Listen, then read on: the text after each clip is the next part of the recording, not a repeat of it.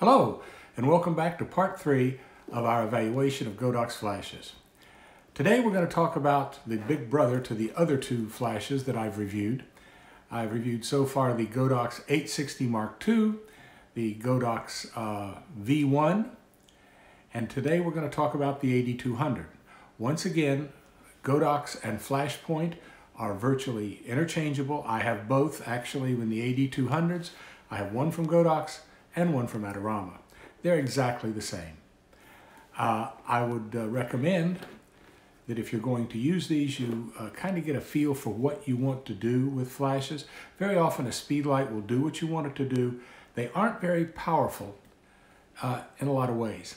They have about a 76 watt-second output of light, and that translates a little bit differently with each one. For instance, the guide number available for the 860 tells you it'll go about 100 feet. There is no guide number for the V1, so as a result, you just sort of have to depend on how much watt-seconds of power they put out.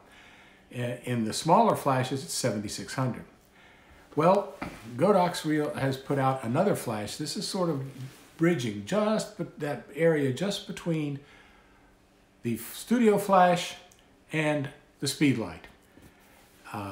Again, they're made by Godox and sold in this country by Adorama under their own brand name of Evolve 200s. The Evolve 200 and the AD200, exactly the same piece of equipment.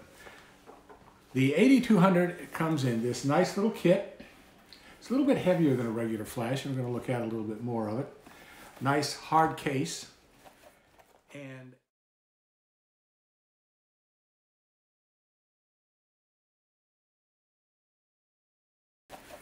And once again, it is a considerably larger piece of equipment than the speed lights. This is what it looks like.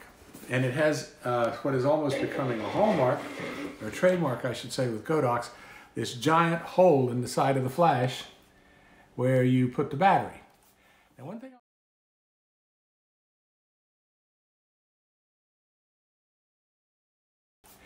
thing I want to stress that maybe I didn't cover as well as I should have in the other two. Batteries for these flashes are all proprietary. They do not interchange between flashes. In other words, the AD200 requires an AD200 battery.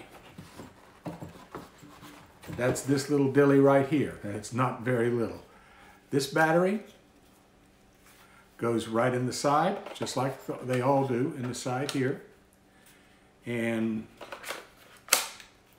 locks in. Easy to get in. Open it up here, easy to get out. This battery takes about 3 hours to charge. It is not the same battery that fits in the two speed lights.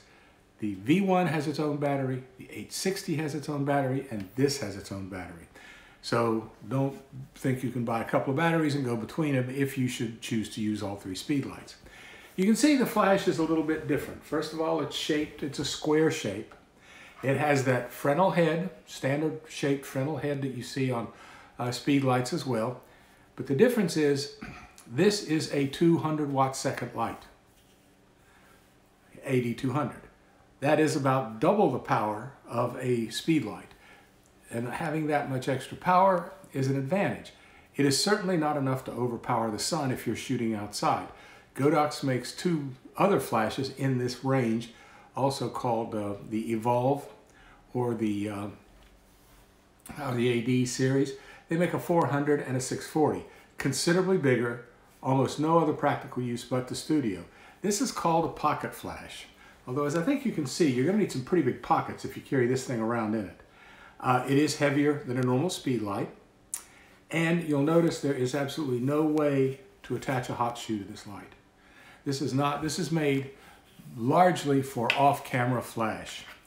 You're not going to be able to hook it to your camera, and even if you could, the weight, the size, the cumbersomeness of it, it would be almost impossible to shoot with this thing if it was attached to a camera. It's made to be put on a light stand or in a stand of some kind, in a holder, excuse me, of some kind, and works from that standpoint. As a result, because there's no hot shoe, there is no connection between the light and the camera unless you use one of two connections. that are provided. The one that I don't recommend, and the one that frankly is an obsolete as far as I'm concerned way of triggering a flash, would be to attach something called a PC cord into this little door right here. This door has two things in it. You can see a 3.5 jack, which will accommodate a radio plug, and it has a USB connector. This USB connector has only one use as far as I know, and that is to update the firmware if and when you need to do it. When they put out new firmware for the light, you have to put it on, you have to hook this to your computer, and you can update it from your computer. The other thing, the 3.5 millimeter plug, is used with this piece. I'm not going to undo it because this is like 18 feet long. Is used by this piece of archaic equipment. This is a PC cord. It fits into the side here. It doesn't come with the flash, by the way. This is an extra one. And this thing hooks into your camera. Now you've got a 15-foot wire hanging out of your camera. It only will control this one flash. Doesn't do through the lens adjustment. It's basically just a manual trigger for the flash. When you push the button on the camera, it sends a pulse to this, and it goes out. Meaning all your settings have to be done manually on the back. This is, as I say, archaic. You can tell I've had this for maybe 15 years. I've never even unwound it. I don't like them. And I have, in the old days when we had nothing but these, I thought they existed primarily, so if you tripped over them, you'd pull down all your equipment, you'd have to buy new. Seemed like a good plan on their part. Now, again, that's how you connect it. This is really made to be used with a wireless controller. Godox makes two that I use, wireless controllers. This is the XP Pro. It fits on the top of your camera. You can see the little hot shoe arrangement here. It fits on the top of your camera. And it communicates. It has a 2.4 megahertz radio in it. It communicates with this flash. According to the manufacturer, it will communicate as far away as 400 feet. I've never had to shoot anything where I had my camera 400 feet away from the flashes. I'm usually at a lot closer. Also, anytime you're using a radio signal, you have to be aware that things between it can sometimes interfere with it. In most studio settings or in small settings on location, you're never going to have that problem. But you do need to be aware of it. Anyway, this is one, the XP Pro. And this one is the R2T. In Godox brand name, the X2T. This is a flashpoint unit. Now, this has an auxiliary hot shoe on top. You can actually attach a flash there and use it, and then also have the radio commander talk to other flashes. I consider this kind of a redundant thing. I haven't used it a whole lot. I've tried it out one time. I don't see a lot of use for it for the type of work that I do, but I understand that when Godox were going to produce this second one, this is a second version of a previously successful one, they were going to drop this and not have that on top of it. And they got a lot of feedback from their customers saying, no, we want that. We have a use for it. So a lot of people, it's just adopting the equipment you have. Both are very convenient. This is how you talk to most of these flashes. I talk to all of my flashes this way. My flash system is basically set up to use off camera. This one, I'm not going to get into how these things work. That might be a real good subject for future use of learning how to use a controller with your flashes and how to get different effects that way. Needless to say, this basically in TTL, ETTL or TTL, is going to talk to the flash. It's going to take the data from the exposure meter in your camera. It's going to communicate that with the flash to set the optimal exposure. That's what wireless does, and it does it very, very well. I have both of these. I don't find any difference in dependability. It's just which one you like best. This one is handy. It's kind of a little flatter. The other one sort of hangs up at an angle. This one's nice and flat, and I use it a lot. I use them both. I don't notice any difference between them. The controls in this one are a little bit simpler, which I kind of like. Anyway, back to the flash.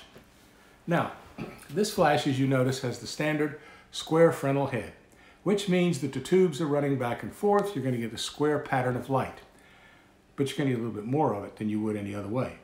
One of the beauties of this flash is it brings with it several options. You can either use this head on it, or you can use a bare bulb head.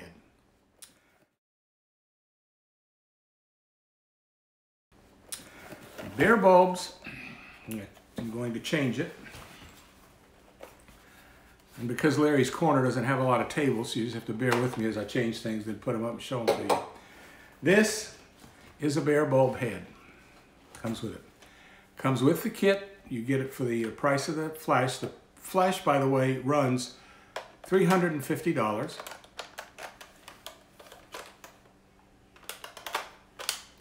Clicks on it like that. The bulb comes in a glass container. And you heard me talk before when I talked about the V1, the spiral bulb configuration. Well, that's why, and also why it takes more power. That flash is a spiral. It comes up, goes around, so you get a really nice concentrated round flash with this. One thing I will tell you, never touch the flash tube, any way, shape, or form. Oil, any foreign matter on that flash tube will cause it to burn out. That's why it has this nice thick glass tube on top of it, and it will fit right into the flash on 4 little prongs. You just push it down, and now all of a sudden you've got a bare bulb flash. Bare bulb meaning it's totally exposed. There's no way to shape, there isn't, in this configuration, it does not shape the light at all. It simply comes off and it goes in all directions, which is great if you're using an umbrella, if you're using a soft box, such as a Bowen's softbox or a Bowen's Octabox. Any of those, that nice light coming out of there, the baffles in the box are going to take it, shape it, put it where you want it. Also, it can be used just bare bulb. I don't do a lot of photography that way. I almost always have some kind of modifier on top of this. And to that end, they make several modifiers for this. It does not come with the flash. You have seen everything that comes with the flash except for the foot, which I'm going to show you in a minute. This device, the bare bulb,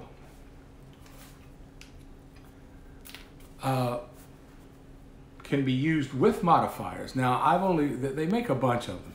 You can get a reflector, standard 4.7 inch reflector, fits over it, that helps cone the light down. Inside of a soft box, that can be usable. Inside of an Octabox, it helps, makes the light a little smaller. And with that hood on it, you can also get a grid that puts in the front of it that narrows it 20 degrees. And you have a little bit more light coming out of it that way. One of the things that I do use, and I absolutely love this thing, is this Big Brother reflector to the one I showed you with the V1. This is an additional accessory. It costs, as I recall, about $12, $13. You'll have to check the prices. They go up and down all the time, depending on import, but it's under $20, I'll put it that way. It simply goes into this.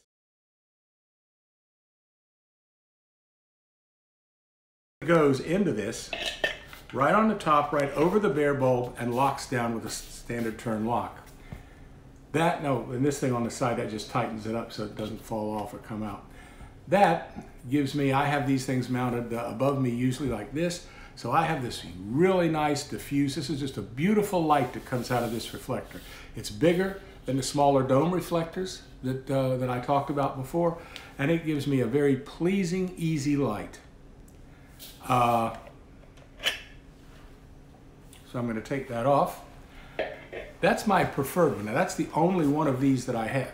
You can also buy a set of gels with these that'll fit the 4-point, they have a mini dish they call. If you're using it with a softbox, sometimes you'll use a very small dish on there just to keep light from going back into the box and essentially being wasted.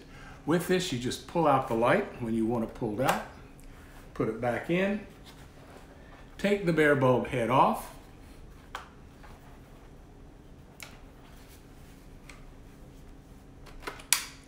and now we're back into the land of other things that we can do with it. This is what comes with the kit. The accessory that I just showed you, the diffuser, does not come with the kit, an additional bit of money. The next thing that I'm going to talk about is the round-headed Fresnel that looks just like the one on the V1.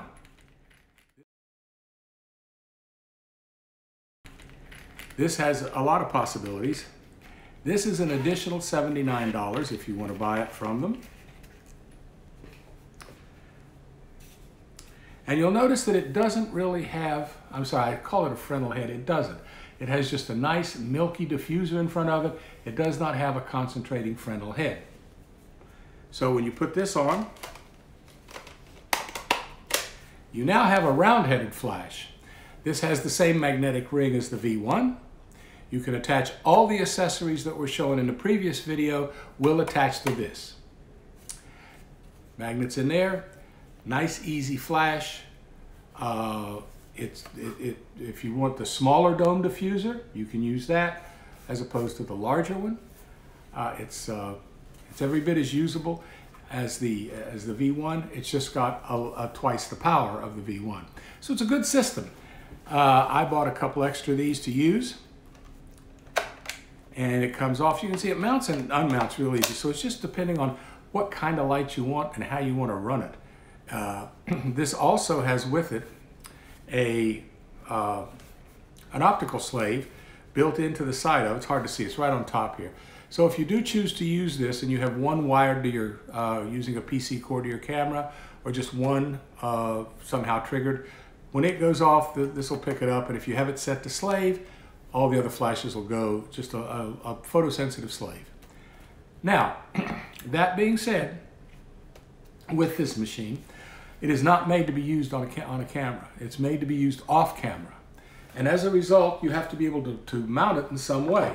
And that way is with a foot that comes with it. It's really a tremendously usable little thing. If you take this foot and you can attach it there's two lugs to mount it in. This one and this one. So with a round head on it, or the kind of diffusers that I use, it really doesn't matter. But it does matter a lot, and it's very handy if you're using the Fresnel head. You just have to turn that little thing a lot. It mounts on there very securely. And I'll show you on the one that I haven't mounted it on the side. Notice that there are two little indentations there and there. That also has two little raised feet on there that hook into it. Now you've got it so it will fit onto any standard flash pole that you're going to use. Any way you're going to hook it up, it'll work. Take this off and put the regular head back on so you can see the difference. It's a little more obvious of why you'd want that on the side. Now you have the Fresnel head in the front there, which will respond to ETTL, move the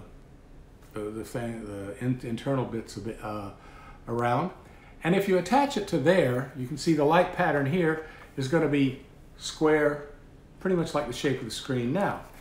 But if you're shooting, say, full, like let's just say you're shooting somebody coming down a runway at a modeling show, this now being attached on this side of it,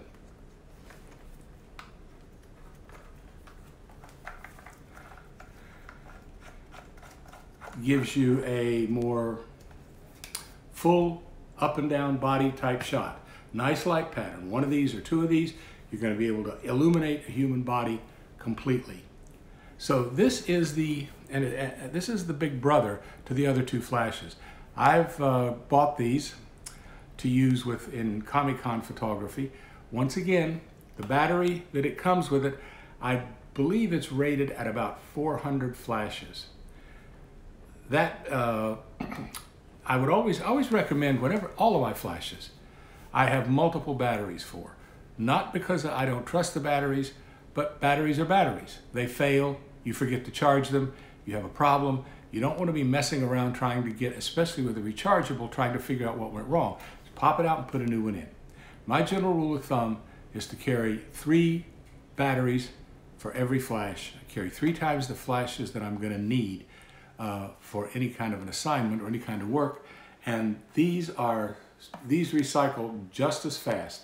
You know, I've talked about that a lot, and I haven't really shown it. Let's see if we can do this. I don't know how this is going to act on a camera, So it's sort of earn while you learn time here. To turn the flash on, it's got an on and off switch on the side. And as soon as you turn it on, it immediately will light up there. You see, I've got mine set to a manual mode, and it's a, I don't know if that's showing you backwards.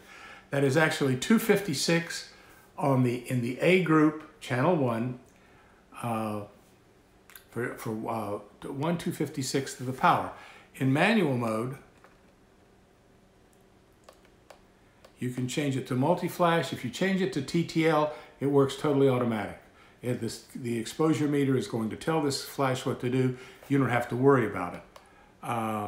You can also set and adjust. Notice there's some little numbers there on the side. You can change the plus minus. You can adapt a little more light, a little less light that way. You can also change the grouping, the buttons. It's all very simple on the back on how to do it. But we're going to try and flash this to just show you. This is one flash. This is another flash. Okay, let's try and push it as quick as we can. Now, I don't know how that's going to look on the screen. I guess I'll find out when I do this. But you can see there's virtually no space between the time. Now that's at 1/256. That's at a very small number. I did put it that low, first of all, so it wouldn't black out the screen. But at that range, on a manual flash, it's going to come back so fast, you're not going to be able to fire that fast. These are also capable of high-speed sync. I don't use a lot of high-speed sync. I find it's very rough on flashes, and it's just not the kind of photography that I do. But if you do use it and you want to, these flashes are quite capable of it. And with 200 watt seconds, you got a lot of power there that you could to spare.